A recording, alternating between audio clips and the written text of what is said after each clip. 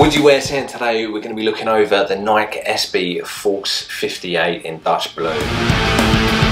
Let's have a quick rundown of the materials in the box, and then I'll state why I got these, why I think they're good and why I think they're bad. Now, starting off with the teal box, came in a teal SB box, which was really nice to see. On the label it states Nike SB Force 58 Dutch blue, black, white. Now I got this in my normal SB sizing, where I go half size up, and I feel like it fits fantastically. I would have to say I am a wider set foot, but I probably would advise to go a half size up even if you are a bit slimmer, because these were like just right even when it comes to the length up towards the toe. Now looking around, I thought, wow, this is a beautiful silhouette, and it is quite affordable as well, especially for a Nike product. And when you're skating, especially if you're skating in the shoe, you want to get more of an affordable shoe. So this is $69.95, and the materials on it as well I feel are really nice. But let's start off with the bottom of the sole. So bottom of the sole reminded me of the grip of a Niger 2. Apart from on these, on both of them, you have the swoosh rather than one having an SB at the bottom. Going up, it's got a slight speckling to this white sole, and it has a raised area around that toe box, only slightly, but hopefully will add to a bit of protection there. What I would say is this is a really firm, stiff sort of sole. It doesn't have that cushioning that you'd have on a Niger on the inside, and it's just really firm. Now as well, that leads me on to the fact that the insole doesn't have any zoom in it, so it doesn't have your little cushion that you'd get with, say, like a Nike SB. It's just a thin insole, so I would probably advise to get yourself a cushioned insole just for comfort, especially when these are rock solid soles. Going up to the material on top, it's majority a suede. You've got black suede around the toe box, through the lace holes. Quite a nice feel to it.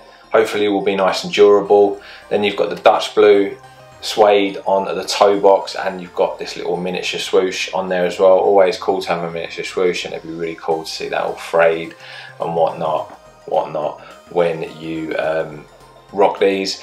And then on the heel, Dutch blue again, the suede. It's quite a nice thickness to this suede, and it feels really cushioned.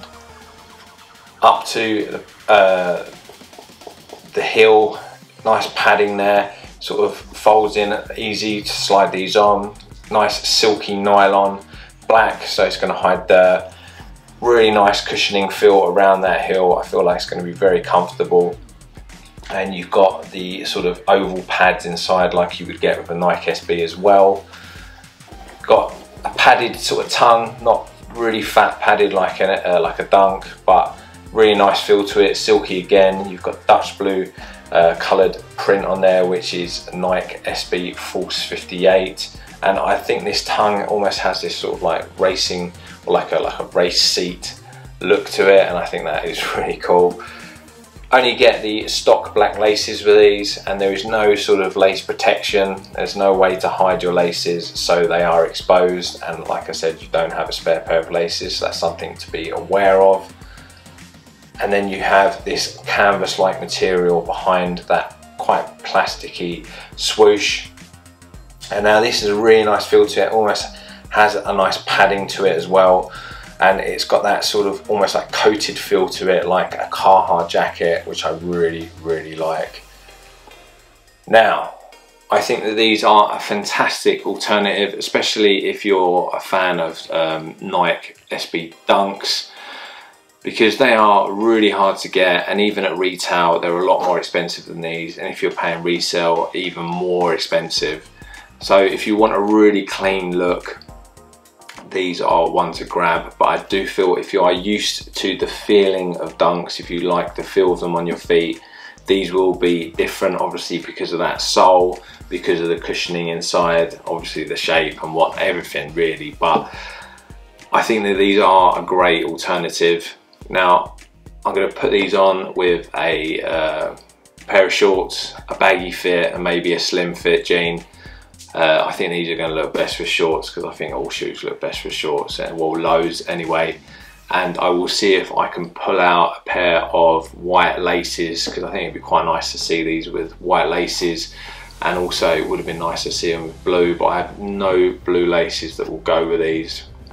So it's always good to have a really good cheaper alternative that looks fantastic. Now they come in also the salt pink, and I think there is like a black colorway coming out as well.